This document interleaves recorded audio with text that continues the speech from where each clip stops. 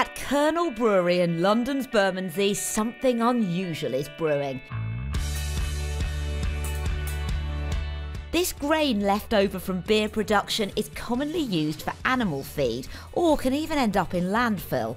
But here it's getting a new lease of life. It's going to be transformed into a leather alternative known as new grain. No animals, no plastic. And now it's time for all of this to head back to Arda Biomaterials lab around the corner. Once these sacks arrive at the lab, it's time for the process to begin.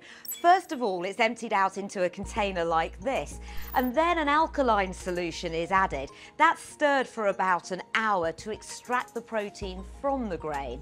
Then the husk will be separated, and the protein liquid will move along to the next stage, where some natural ingredients will be added. This will be stirred for another couple of hours, and at this point, protein strings start to develop. And that means that it's ready to be poured into the trays. Now this tray here has got a pretty smooth finish, so that'll create something that looks like a lot of natural leathers. If you want something even smoother than that, well, there's a tray for that too. And for something that's a bit more of a crocodile look, well, you've even got a version like that.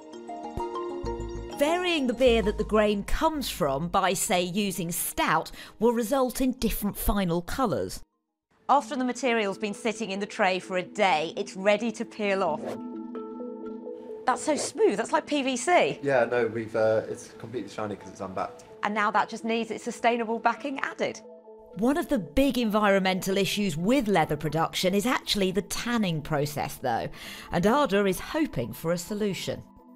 We are exploring using natural colouring agents, so there's actually a lot of deep tradition in old tanning before the advent of petrochemicals or chromium tanning. So we're exploring these old dyes that are naturally derived and work with the environment and biodegrade.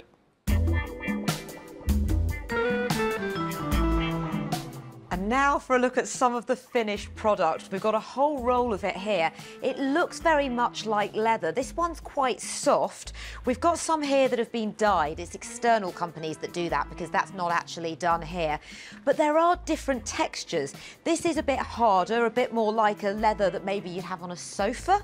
Now, if I smell it, because I know that is the instinct with leather, it doesn't smell of much. A bit like a new car, maybe, which I guess could be the smell of leather. It's not quite the same, but they are looking at being able to customise it to smell however somebody might want it to. Or of nothing, possibly. These two are made from different types of beer, so the colour is authentic. They do feel less like leather to me, I think because they're harder and more solid. The more flexible ones that are used for something like a handbag feel more like leather, and they've just got that movement to them. On a big sheet here, this could make a bag that would actually fit my laptop, that feels a lot softer, it moves around more like leather does. But I think the main point is there's a lot of flexibility as to how the finish is going to end up looking and what can be done to it afterwards. There's competition though. There are lots of other leather alternatives that are coming online, and they each have different positives and negatives. Our solution offers a way to scale. Do you think it's going to be cheaper than leather? Yes. Yeah. How much cheaper? Well, currently, a lot of the breweries we work with at the moment give away their grain for free. So our feedstock is coming in at an extremely low value. Some of the bigger breweries sell it, but it's quite low.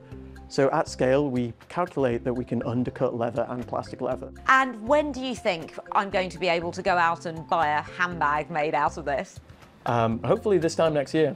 And it's going to be a cheap handbag? It'll start as a small collection to certain clients, and then into luxury, and then slowly moving down the luxury market into more commodity and high street. And what's worth having if there isn't a queue or a waiting list?